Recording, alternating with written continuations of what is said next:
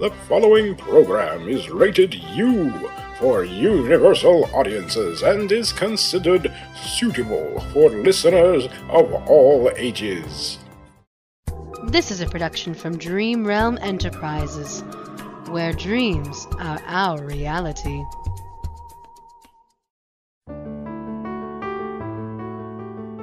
Hello, and welcome once again to Poet's Passion. I'm your host, Cookie Colletti. In case you're listening in for the first time, this is a show about poetry and the poets who write it. If you have a love of poetry, as we do, then this is the show for you. This week, we'll be hearing poems by Jonithan Patrick Russell and Martin Fennell. We'll also be spotlighting Jeff Niles and some of his amazing poetic works. But kicking things off this time, we have an introspective poem written by Jonathan Patrick Russell, which will be read by Shane Harris. It's called, What If?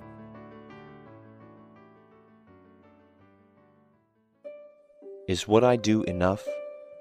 Is what I am all right? Is there something more I should do? Is it not enough to fight? Am I too weak to continue? If I move on, will I fall? Does anyone still believe in me? Will I ever stand tall? What if I can't go forward? What if I totally fail? What if I'm simply not good enough? What if my train should derail? Would anyone stand near me? Would anyone even care? Who would simply be laughing? Who would actually be there? What if I just can't? What if I drop and simply cry? What if I can't get back up? What if I can no longer try? Where would I be then? Would you be there beside me? Or would you be the one laughing? Would anyone be there to watch and see? What if? What if? That is the question. What is the answer? What is the answer?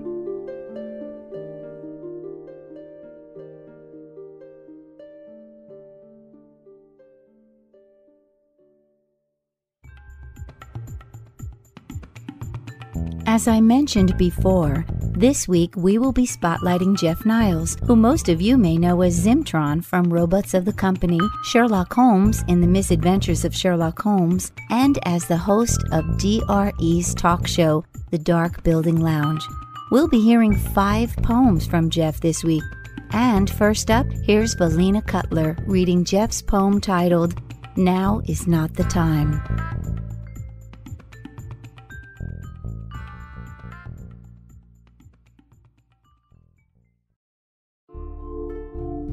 Now is not the time to blame. Now's the time to heal. Now's the time to say what's on our mind, to say just how we feel. The time has come for straight talk, not the time for lies. Time to say it loud and clear. At least it's time to try. To say the truth out loud, to say it without fear. To say it now, whether it does bring a smile or a tear. The words forming in my mouth are the words of truth, and my words are surely heartfelt, for my feelings are your proof. Next up is another of Jeff Niles' poems. This one is called Hard to Get. Hard to Get, written and performed by Jeff Niles. You're playing hard to get. That's all right with me. 'Cause 2 can play at that same game, so hard to get I'll be. See if you can catch me, I'll give you one more try. But if you fail to catch me, then run away will I. Then it will be my turn to seek, and seek I will. And I promise I will find you, seductively, a slink in for the kill. And then you'll be my captive, hard to get no more. I promise that you'll never want to seek what's out beyond that door. For I'm your perfect match, the perfect one for you. Your heart I've finally captured from your every loving clue.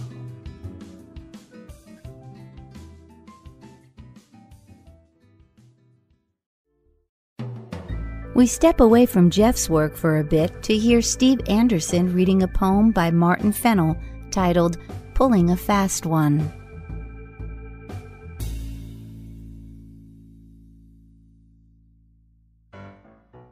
Covers pulled above his head, clinging to the comfy bed, thinking of that sunlit beach and the taste of some sweet peach lying beneath the sparkling sun.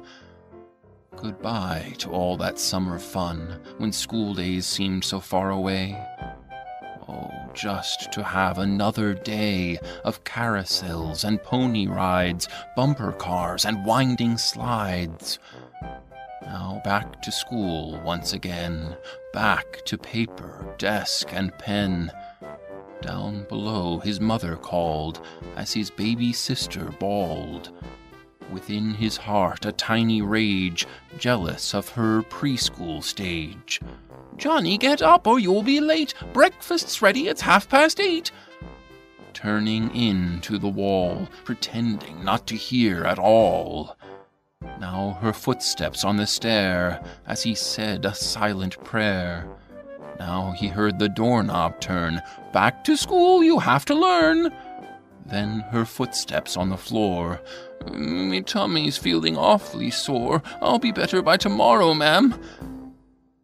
Though she knew it was a sham, she smiled at him and quietly said, "If you're sick, then stay in bed."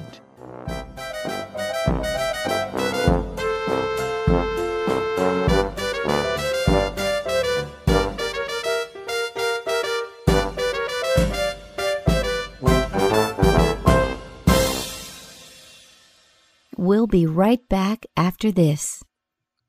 My name is Putch McNuttich, and I'm captain of the Titan I. For those who may not be familiar with us, the robots of the company, we are a group of service robots who were serving on board a deep space cargo vessel, the aforementioned Titan I. The human crew had been killed some years back, and then we crashed onto an enchanted planet named Bob. Yes, Bob. All that is a long story, which I won't go into here. You can download the log tapes if you want to be properly filled in, so there's no need for me to sit here for hours and days on end explaining all of our previous adventures. He's lost it, I tell you. Captain Putch has finally flipped his lid. I mean, placing an armed guard on a garbage can? Armed guard? It's only P2 with a broomstick, and when anyone approaches he simply says, "Shoot." Well, that may be so, but it still proves my point. The captain has lost his marbles. Again. I can't believe you guys could even consider a mutiny against the captain. Oh no, not a mutiny. I didn't sign up for that. Oh, how about you, Zipper? Hey, rock on, man. Robots of the Company's 5th season premiere, coming in June from Dream Realm Enterprises, found exclusively on dregold.net. Welcome back. I'd like to take this moment to read a poem by our featured poet, Jeff Niles, which is a very thought-provoking piece called Let the Healing Time Begin.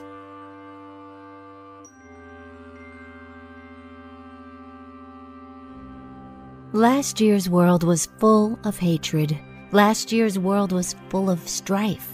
That year saw a lifetime's worth of the greatest loss of life. The year has passed us quickly. The year has passed so fast. The year has told us lots of things about what happened in the past. The outpouring of love I've seen through the passing year brings to me a sense of joy and to my eyes a tear. For although I felt a lot of love, I know there's problems still. But if we all learn to love together, there will be no more need to kill. So let us lift our hearts up. Let the love shine in. Let's fill the world with hope and let the healing time begin. We're lucky to have Jeff Niles with us again this week to discuss his wonderful poetry. Welcome back to Poet's Passion, Jeff. Well, thank you, Cookie. Happy to be back here again on Poet's Passion. And thank you for featuring my poetry this episode. Much appreciated. Are you a big fan of reading poetry, Jeff, or do you just enjoy the writing experience? I think that's an easy question to answer. I enjoy both, though writing is sometimes more difficult for me because most of the time I'll get an idea for a poem and the words will just flow out of me and I'll write the poem very quickly. Sometimes, however, I'll come up with a poem with the beginning of the poem, and I'll not finish it until a week, sometimes months, or rarely even a year after I've started it. Now, reading poetry is much easier for me because I view it as an acting project or as storytelling. I like to interpret what the poet meant when he wrote the poem. Take, for example, a poem that I learned when I was 15 years old, Lewis Carroll's Jabberwocky. It's a nonsense poem. Many of the words have no real meaning because Carroll just invented them. My challenge when reading that poem was to make the audience understand what I think the poem is about. In other words, make them see the story in the nonsense. Show them the adventure within the poem that I see whenever I read it. And that's actually why I enjoy, I guess, reading poetry more than writing it. Do you prefer short-form poems or long ones? Well, I like the short-form poems better, only because I have written more of them. I've only written really 2 epic-type poems, or long-form poems, as you call them, and they have been both fun to write. And while my poem, The Power of Words, sort of flowed effortlessly out of me, the other poem, Welcome Home, took me literally weeks to write because, well, first, it was my first effort at writing a long-form epic poem, and second, the subject matter was amazing to me, and I wanted to get the story of my adventure right. I told a story with that poem. I really did. I told a story. It was my story of a life-changing adventure that I took. I had to give the readers and listeners, in this case, a sense of that journey, a feeling that they were there too. Now, anybody who has read this poem from the Society of Creative Anachronism, or the SCA, has said that it's a pretty accurate depiction of what happens at their annual event called Penzic. Now, what I hope is that the listeners here will get that same feeling, well, even if they've never been to Penzic. Last time you mentioned getting poetry from your mother. Do you still have or remember any of her poetry? And what was it about your mother's poetry that inspires you as a poet today? My mother's poetry. She wrote basically like little poems, little short poems. They were mostly like the kind of poems that, that you see on greeting cards and such like that. And sometimes she would write poetry that, she used to sing at weddings. And sometimes she would write a poetry if she knew the bride and groom. And it was sort of like a toast to the bride and groom. And I don't know, I don't have any of her actual poems with me anymore. My sister got those. She used to write them and write them in this little notebook that she always kept. And once in a while, even in the middle of the night, she would wake up and start writing a poem if she had an idea. And actually, that's what I do sometimes. I'll wake up in the middle of the night and remember what my mother used to do with her poems, and I'll go to my computer. In her case, it was her notebook. But I'll go to my computer, and I'll start writing, the first lines of a poem. And sometimes it'll take me a while to finish it, and sometimes I'll finish it right then and there. Let's see, an example maybe of something that my mother would have written. Here's a toast that she might have written. A toast to the bride and the groom. May their love be forever in bloom. May it last through the years, through the joy and the tears. May love in their hearts always find room. And that's pretty much the kind of poetry that she would have written. In your poem, Let the Healing Time Begin, you invoke some powerful imagery.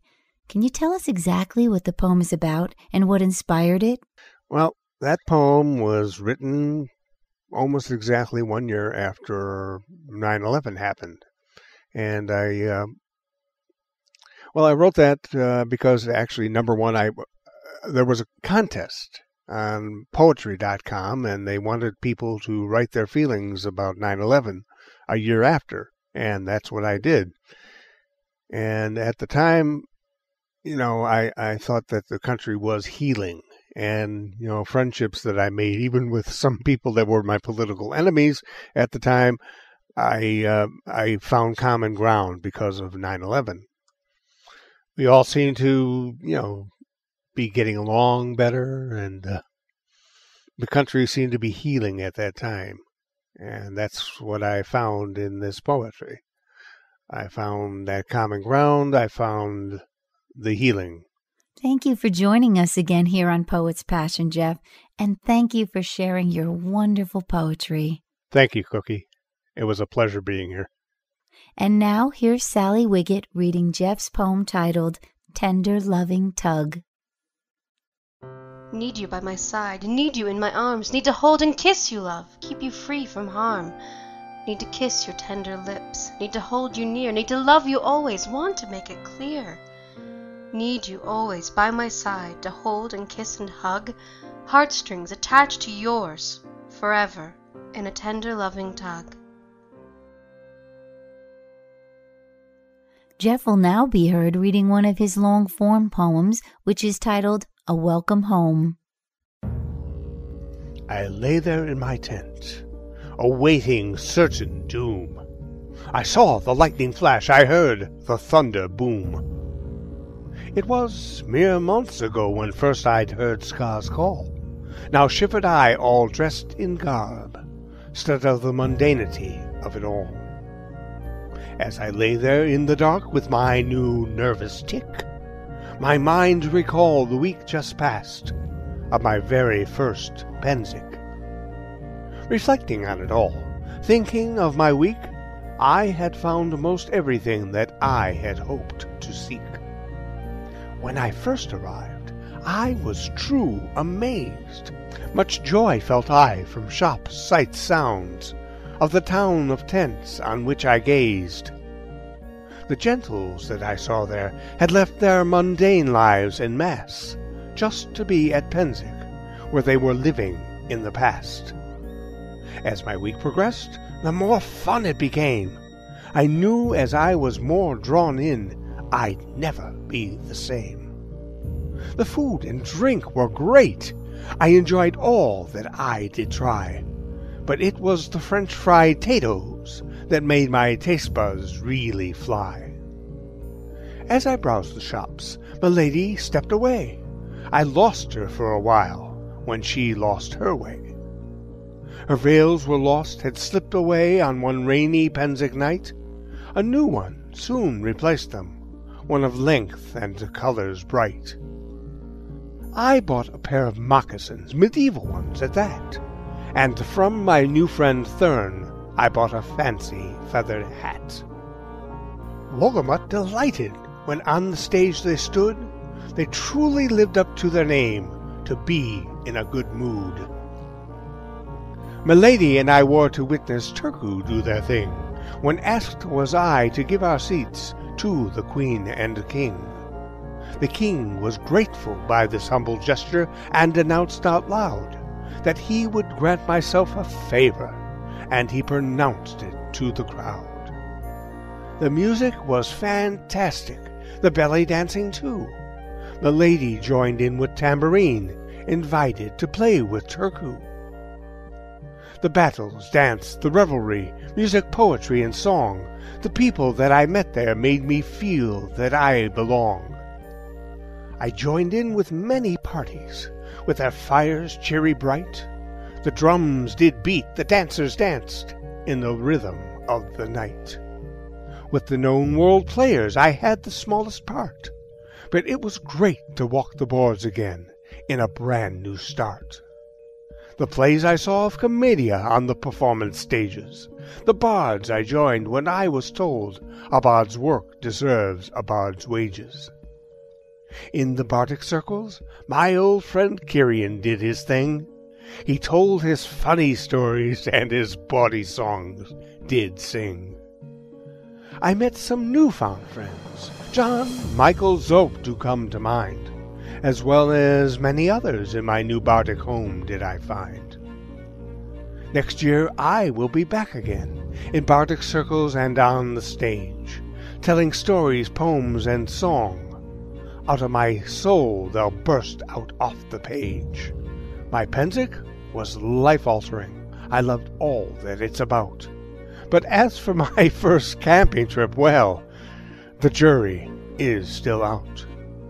The pageantry I did enjoy. It was a lot of fun. But at that moment I did wish that I could see the sun. For it did rain for 2 days straight. There was mud everywhere. Why, when I looked, I did find I'd muddy underwear. Nadine, my lovely travel mate, enjoyed every Pensic moment spent. She loved her second Pensic, and had not a drop of rainfall in her tent. My wise and seasoned friend liked not the mud in which he stepped, and so he rolled up his fine tent, and in the van he slept. I wish that I had joined him, but in my tent I went, to the windy, rain-soaked, scary night of terror that I spent. My last night I was scared. I thought I would not last, and so I wrote this poem about the recent past. My lady slept, but I did not e'en a single wink, as I prayed and hoped my fair tent would not in a mud-hole sink. My clothes were soaked, the tent was too, 'twas water in my shoe. I had the shakes and shivers whene'er the storm winds blew. My teeth did chatter, my knees did shake, I could see my breath. I hoped my last night at Pensic would not end in my death. But as the morning came, the sun arose and shone unearthly bright. I knew that I had been reborn, and everything was right. For I survived the storm-filled night. I overcame my fear, and I just knew I would be back once again next year.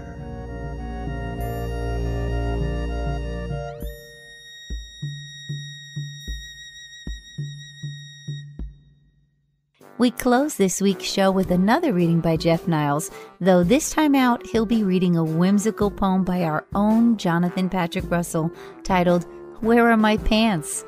We hope you enjoy this very tongue-in-cheek outing from John and Jeff.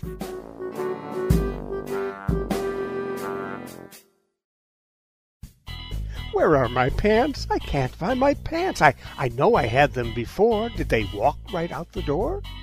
I can't believe such a calamity. What a real tragedy. Where did my pants go? Does anyone out there know? Could they have a mind of their own?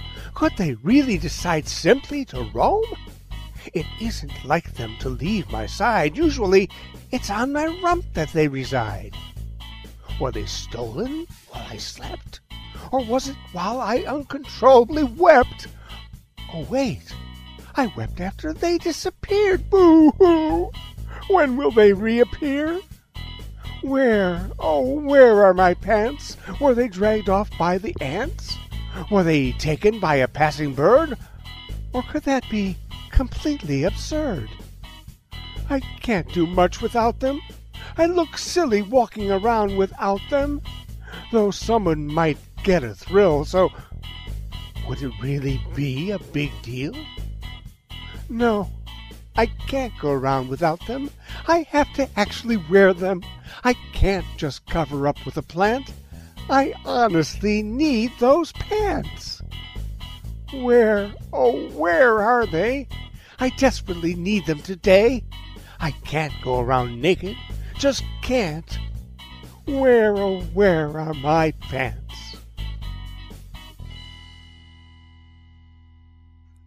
That's all we have time for this week.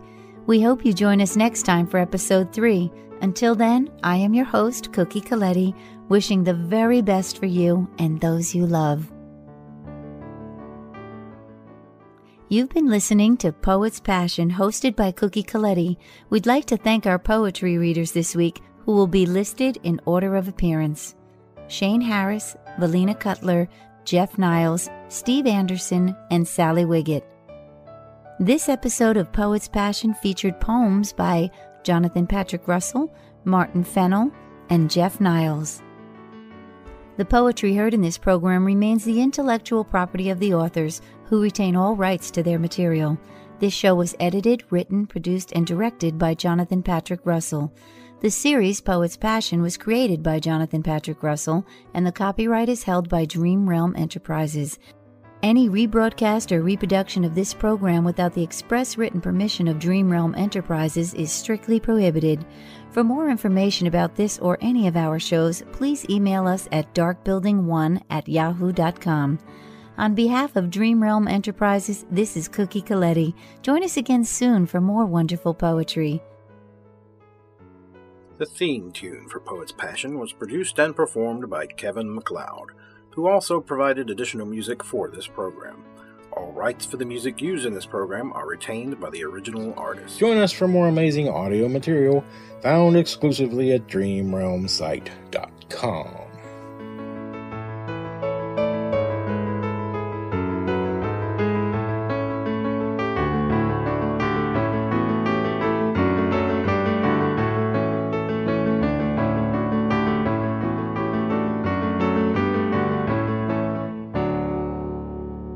This program is copyright 2020 and is brought to you by Dream Realm Enterprises, soaring into new realms.